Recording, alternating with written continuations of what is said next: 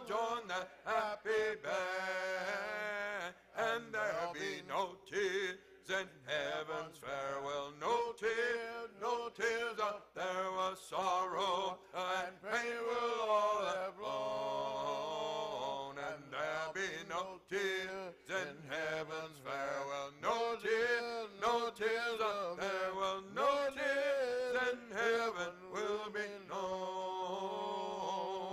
Some morning yonder will cease to ponder all things this life has brought to view. You know that all will be clearer, clearer, save one be dearer. Well, in heaven where all will be made new, and there be no tears in heaven's farewell. No tears, no tears up there was sorrow, and pain will all have flown, and there'll be no tears in heaven's farewell. No tears, no tears up there, no tears in heaven will be known, and there'll be no tears in heaven's farewell. No tears, tears of their sorrow, and pain will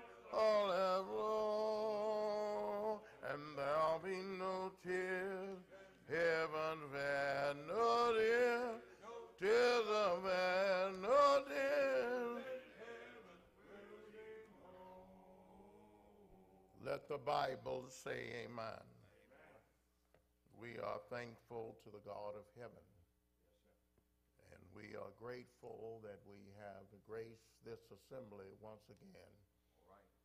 I am ever so humbled and always when and whenever I am asked to come and render and speak a little while with and on the Word of God.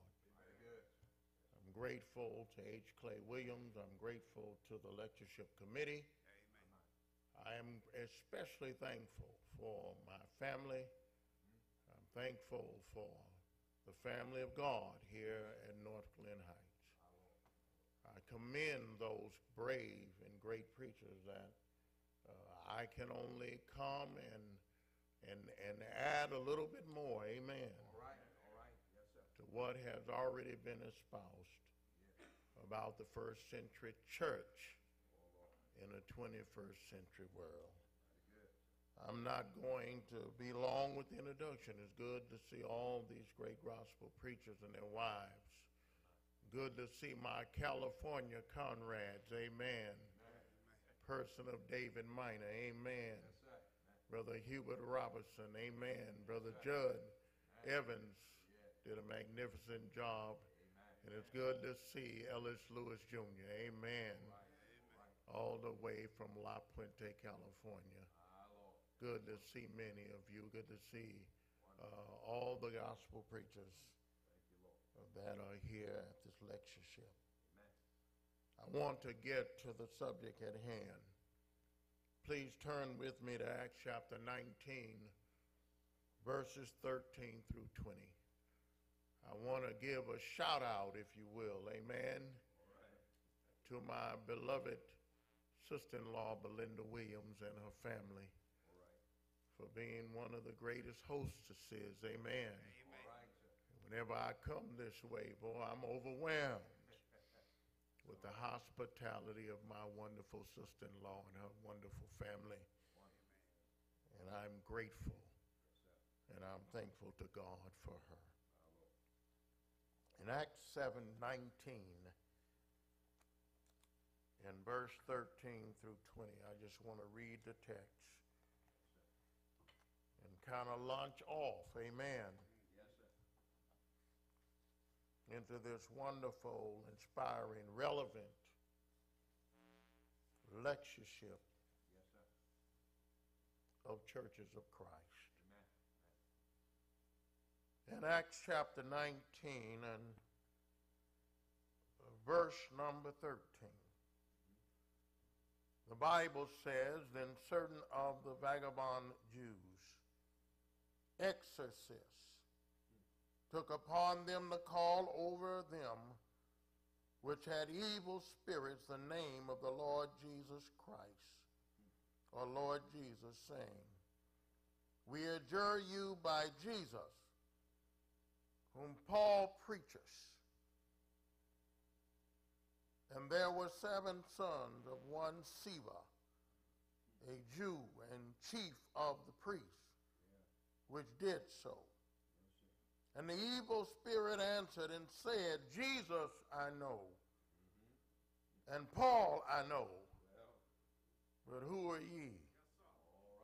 And the man in whom the evil spirit was leaped on them, overcame them, prevailed against them, and so they fled out of the house naked and wounded. This was known to all the Jews and Greeks also dwelling at Ephesus. And fear fell on them all, and the name of the Lord Jesus was magnified. Verse 18, and many that believed came and confessed and showed their deeds. Many of them also which used curious arts brought their books together, burned them before all men. And they counted the price of them and found it 50,000 pieces of silver. Verse 20, so mightily grew the word of God and prevailed. I want to back up for a minute. I want to emphasize one of the verses in this text. In verse 15 of Acts 19, the Bible says the evil spirit answered. It said, Jesus I know, and Paul I know, but who are ye? I've been assigned the subject for your consideration this morning. This afternoon, does the devil know who we are? Does the devil know who we are? The English transitive verb, K-N-O-W, is defined briefly, is to perceive directly, to grasp in mind, with clarity or certainty. Know is a regard as true beyond a shadow of a doubt. To know is to have practical understanding of. To know something is to have the thing fixed in mind. To know, beloved, is to perceive something as being familiar. To know is to be acquainted with something. To know is to be able to, number one, distinguish, number two, recognize. To know is to recognize as being unique or distinct, and particularly toward our text. To know is defined as to discern the character or nature of. Now, I want to spend for a minute. I know I mentioned my subject was, does the devil know who we are? But I'd like to add a question, amen. How could the devil not know who we are? I'm going to get to does the devil know who we are? But I want to stop and interject, well, how could the devil not know who we are? He's called the devil, from the Greek false accuser. He delights in accusing the saved of sins that have been forgiven. His name also is Satan, from the Hebrew, the adversary. Peter spoke of the devil and Satan the adversary. In 1 Peter 5 and verse number 8, he said, be sober, be vigilant, because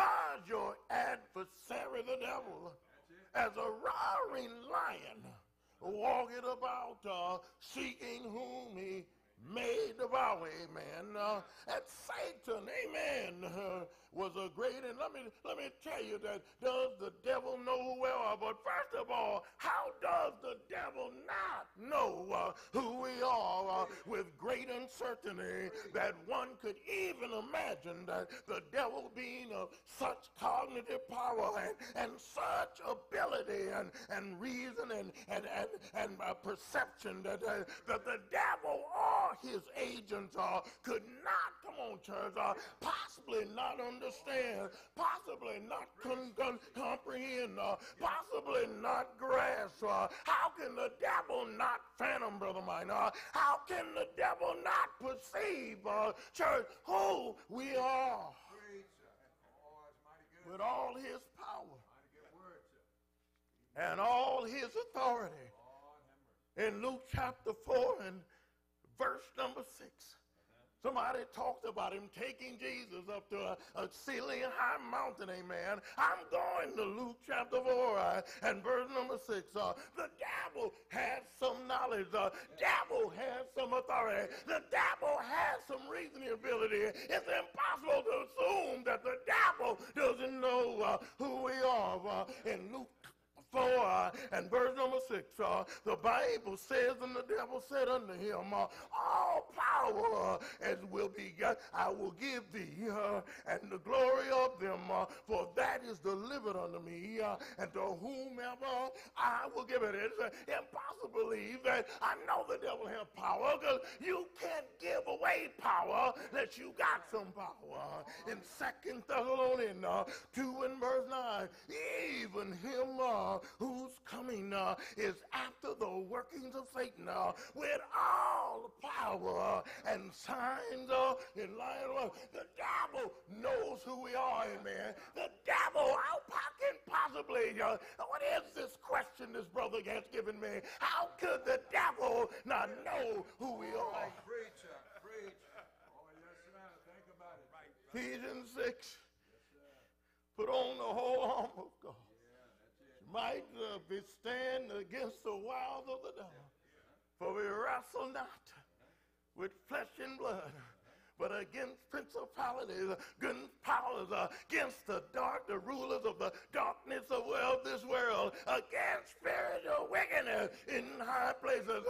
The devil knows, and how could it be he can know who we are? All right. Mighty good, sir. The devil has some power. The devil knows the word of God, amen.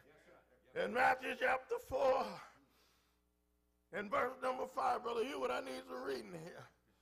Then the devil take it up. I'm going to ask this question. Does the devil know who we are? I'm going to first find out that it's unreasonable thing. How could the devil not know who we are? In Matthew 4 and verse number 5, the Bible says what read. Then the devil taketh him up into the holy city, into a holy city, and setteth him on the pinnacle, set him on the pinnacle of the temple. Come on. And said unto him, if thou be the Son of God, thou be the Son of God, cast thyself down. Cast thyself down. For it is written. You see, the devil knows the word of the living God. The devil said, is it written? He shall give his angels charge. He was quoting Psalm 91, verse 11 and 12. The devil knows the word of God. Amen. He has the power. He has the cognitive, reasonable ability to know who you are. And if he doesn't know who you are, he's got imp preachers that can help him know. All right.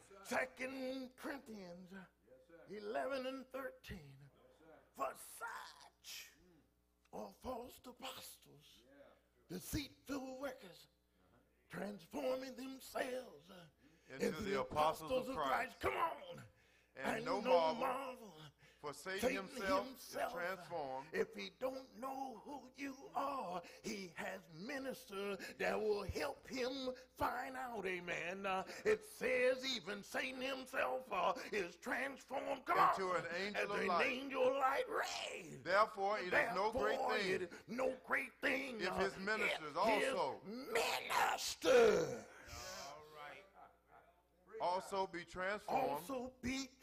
As the ministers of righteousness. Listen, if he don't have the resources to find out who you are, he's got imps that will help you out. Help him out. You see, the devil is so smart and so cunning. You know, we talk in educational circles about Bloom's taxonomy, amen.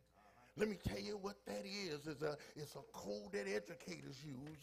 It's a code to helping young people understand how to reason, how to operate, how to evaluate, how to synthesize information that they receive. Well, I'm going to let you know that does the devil know who we are? How can he not know we are? The devil on Bloom's taxonomy is on a high scale, amen.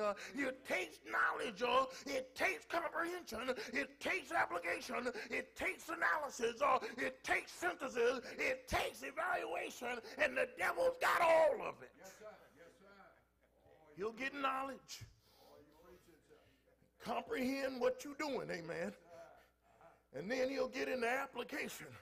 You see, I'm going to show you this morning, the devil got to know who you are. He's been in the business a long time.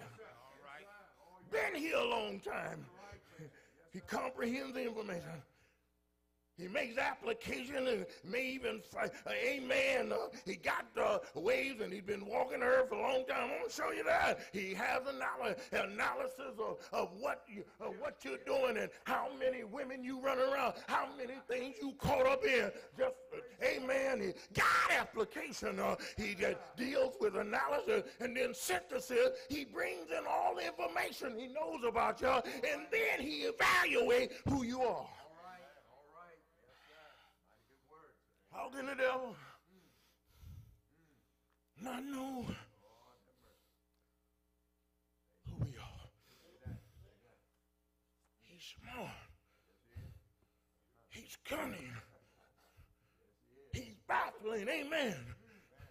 He has authority and has resources. And let me show you, the devil's been around doing this thing a long time. Get from it, Job chapter 1. Come on, I need some preachers reading. Job chapter 1, verses 6 and 7, amen. I'm going to tell you, when the earth began, in the beginning of time, let me tell you, the devil was there. Now there was a day the sons of God when the decided, sons of God came to when present the sons themselves of before God, the Lord. brothers, right? When the sons of God went to appear before God, the devil was there, brother. When it came to Jesus and his ministerial temptation, the devil was there, man. At the end of time, the devil will be there. Job 1:6. Now there was a day when the sons of God came to present themselves before the Lord. And Satan came also among them. The who? And Satan came also among them. Also among them, right? And the Lord said unto Satan, Whence comest thou? Whence cometh thou? Then Satan answered the then Lord Satan and said, answered the Lord, From going to and fro I've in been the earth. I'm trying to tell you, the devil's been here a long time. If he does not know who we are, he ought to. The Bible says with Satan, Satan then answered the Lord and said, come on. Hast thou considered my servant Job? No, I don't want to go there. You back up now. I'm in verse number 7. Then Satan answered the Lord and said, from going to and fro in the earth. I've been to and fro, come on. And from walking up and down in it. I've been walking up and down in it. The devil has been observing us a long time.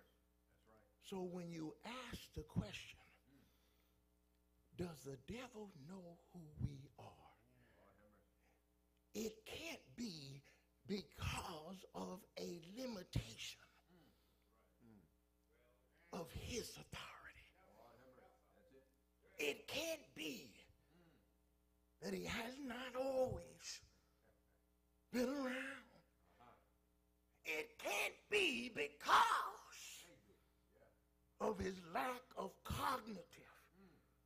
or reasoning ability. That's right. In Matthew 4, he's the devil. In Matthew 13, he's our enemy.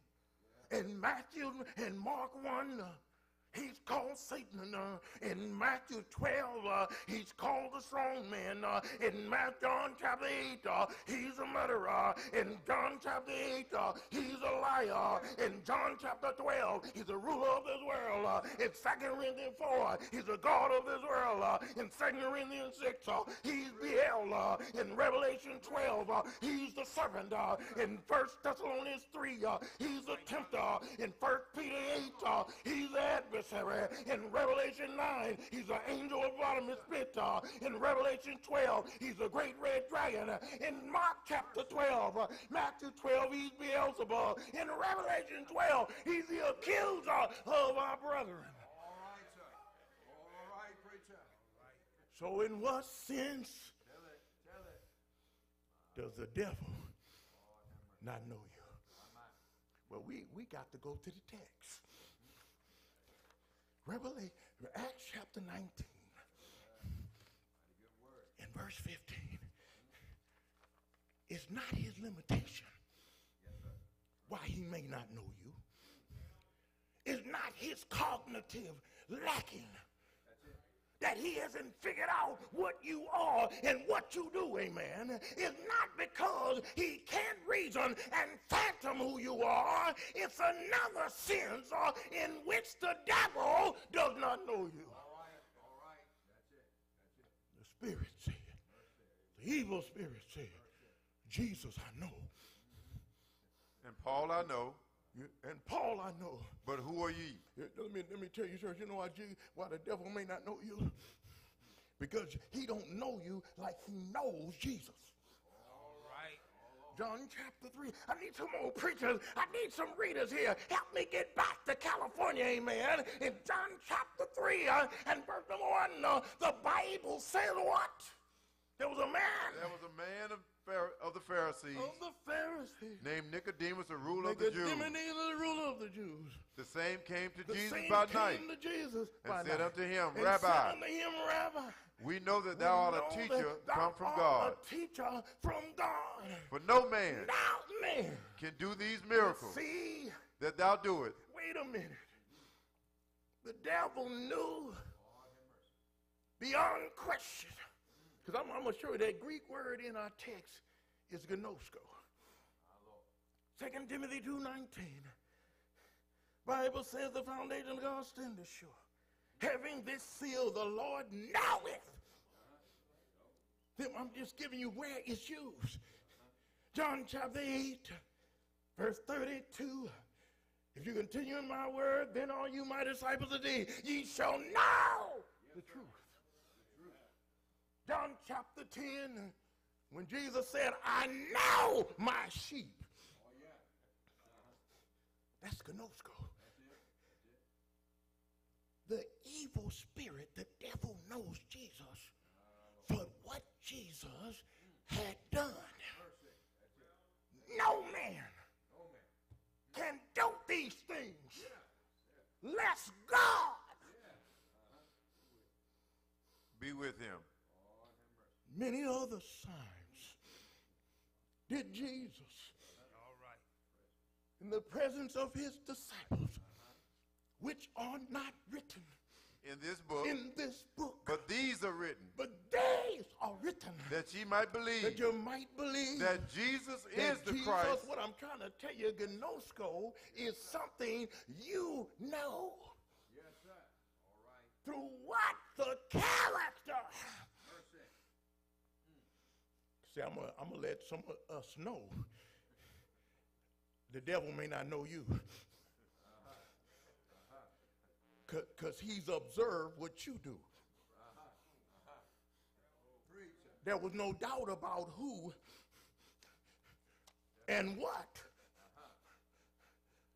Jesus was. I see my time, and I'm going to be right on time. In Matthew 27 and verse number 50, Bible, there was no doubt about knowing Jesus. Jesus, when he had cried again with a loud voice, yielded up the ghost. Behold, the temple of the veil was rent in twain from top to bottom, and the earth did quake, and the rocks rent, and the graves were opened. Many bodies of the saints which slept rose. It came to the graves after the resurrection, went into the holy city, and appeared to many. And when the centurion, they that were with him, watching Jesus, saw the earthquake and those things that were done, they feared greatly, saying, truly, this is and was the Son of God. You know how he knew Paul? Because he said, Jesus I know. And the Greek word switches. Paul I'm acquainted with. I just want you to know it's a different SP to mine. But it still means, young man, something, and something that you are sure that you know. That Paul, all they had to do in that city was to take a handkerchief, to take an apron. Paul did not have to be there. Paul did not have to speak to anybody. Paul didn't have to show up. The devils came out of folk, amen, just by looking and holding the apron of Paul. All right, sir. All right, preacher. Preacher. I'm almost done. You know why the devil don't know some of us? Because, see, we preach one thing, one place.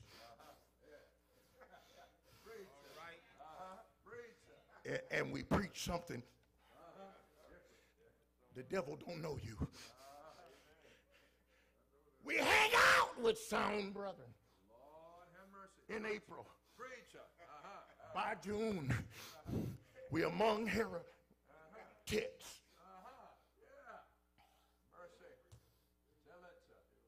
The devil may not.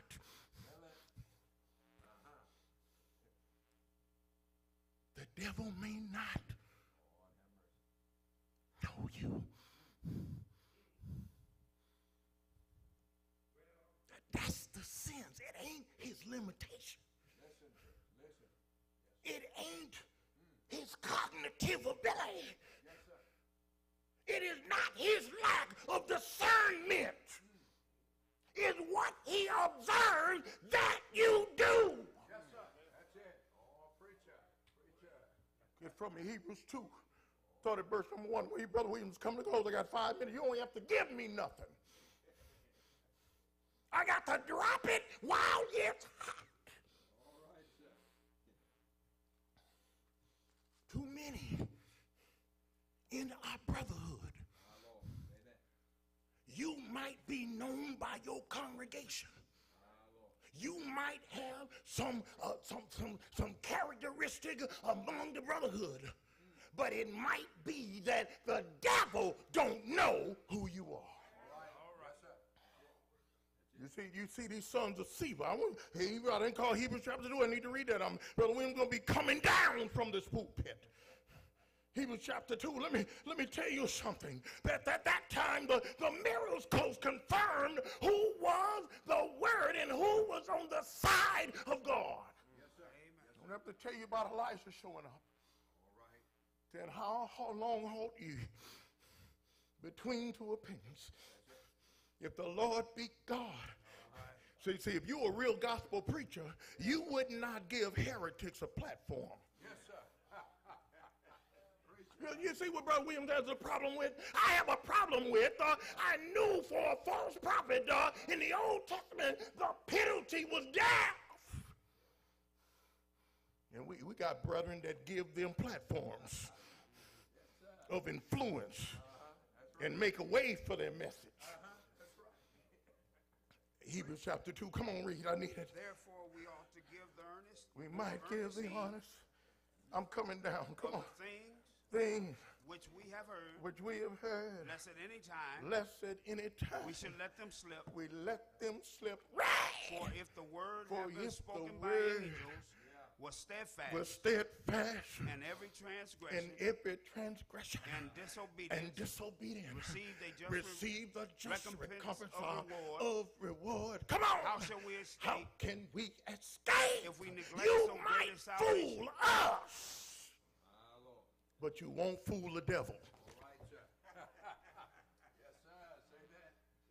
He knows where you hanging out. He knows what side. You know why them boys got in trouble? Because you can't fight the devil on his side. Yes, sir. Yes, sir. Preach, sir. Preach. That's why the evil spirit said, I know Jesus, I know Paul. You ain't on that side. I can beat you up. All right. Preacher. Preacher. Yes, sir. And when Jesus said, he that gathereth with me, he that gathereth not with me, I didn't read that one, is again. You can't float in the middle, preacher. You can't hide among sound brethren. Okay? Because the devil has helped us identify you. What did Hebrews 2 say? Brother Williams is coming down. Come on. How shall we escape? How shall we escape? If we neglect so If great we a salvation, neglect so great, which at the first began to be spoken by who? Began to be spoken By the Lord. Come on. And was confirmed. Which was confirmed. I'm trying to tell you, see, Jesus and Paul were confirmed to be men of God by the miracles. Amen. Now, we know miracles, Brother Strauss, are not existing today. So we can determine who is who, because Jesus said you shall know them by their fruit. You hanging out with sound brethren, and then over here you making platforms for false prophets. Guess what? The devil knows who you are. Amen. Let me tell you, give the characteristic. I got 1 minute. I'm gonna give the characteristic of preachers that the devil do know. Amen. In verse number Exodus chapter 32, verse 25, when Moses saw that the people were naked. Amen. It says Moses stood in the gate of the camp, said, "Who's on the Lord's side?" Amen. You want to know how can I identify these preachers where the Bible is explicit in identifying who are men on the right side. Amen. If I look at Acts chapter 15 and verse number 25, book says, it seemed to us, being of similar one accord, send chosen men unto you with our beloved Barnabas and Paul. How did I know that the devil knew them? Amen. Men who have hazarded their lives for the name of our Lord Jesus Christ. How can I know? Well, in Acts chapter 16 and verse number 17, the same followed Paul and us crying, saying, these men are servants of the most high God, will show you the way of salvation. That's how you know, that's how the devil knows who you are. All right, sir. All right. 2 Corinthians 4. Seeing we have this ministry, we faint not, and renounce the hidden things of this honesty, not walking in craftiness, nor handling of the word of God deceitfully, but by manifestation of the truth, commending ourselves, every man's conscience in the sight of God. If our gospel be hid, it is hidden in them lost, whom the God of this world has blinded the minds of them which believe not, lest the light of the glorious gospel of Christ should shine unto them. Now watch it, how you identify these men, who the devil knows. Verse 8, there was trouble on every side, yet not distressed. We're perplexed, not in despair. We're persecuted, not forsaken. We're cast down, but not destroyed. Always bearing about in the body the dying of the Lord Jesus, that the life also of Jesus might be made manifest in our bodies. In our bodies, right? For we which live are always delivered unto death for Jesus' sake. Delivered unto death. Come on. For Jesus' sake. Jesus' that sake. The life also of Jesus might be made manifest. In our mortal flesh. That's how the devil knows you. Thank you. Now, some of us, the devil don't know. Amen. Let church say amen. God you're here this afternoon, it takes more than God authenticating you being a gospel preacher. The devil knows if you're really one. All right. By what you are willing to do for him. They tried to get some gain. So let me go use the name of Jesus so I can come up. We got preachers now. It's all about money. All right. Ain't gonna hazard life, family, church, nothing for Christ. Gonna keep driving that fine car. Let me stop. I'm done. If you're not a Christian, come by here and the word of God. You come by believing it with all your heart. You come by repenting of your sins. Luke 13:3-5. Book says, I tell you nay, except ye repent, ye shall all likewise perish. Amen. You must confess Christ, the sweetest name on mortal tongue. Amen. I remember repentance. It's all above Acts 17:30. Brother Hubert, at the time of this ignorance, God weak that. But now, that's right now, God commanded all men everywhere To repent. to what? Repent. You floating on half of you floating in the middle. There is no middle ground. There is no neutral position. You got false prophets tearing up churches of Christ everywhere. God needs a real preacher. Amen. You come by being baptized in water for the forgiveness of sin. God will add you to the church. The only church you could read about in the Word of God. May God bless you. Let's stand at this time and sing the song of victory. Have you been to Jesus for the cleansing power? Are you washed in the blood of the Lamb? Are you fully trusting in His grace? Are you washed in the blood of the Lamb? Are you washed? Are you washed in the blood, in the blood, in the soul cleansing blood of the Lamb, of the Lamb? Are your garments spotless? Are they white as snow? Are you washed in the blood of the Lamb? Thank you for your attentiveness. Brother Williams, I ain't upset at nobody. I just know that church is being torn up and torn asunder. I just heard Brother Chris Mitchell out here in Houston just tore up that church that we warned them not to hire him. Now, y'all know DC, I'm calling names and taking tickets. And you can tell them I said it. I warned about that brother this time last year. And those elders still hired him.